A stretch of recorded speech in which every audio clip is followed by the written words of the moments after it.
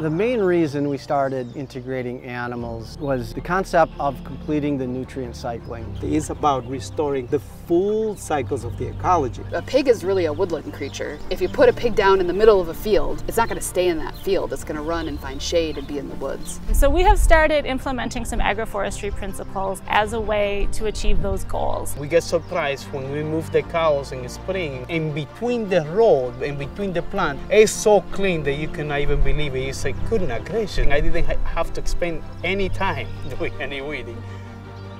Critical thing of the design then is, number one, to restore the poultry to its geoevolutionary blueprint, which is the jungles. Yes, healthy chicken, healthy plants, healthy hazelnuts, and all of that is central to the whole design on the agroforestry side. The most important part we want to bring into the design is food safety.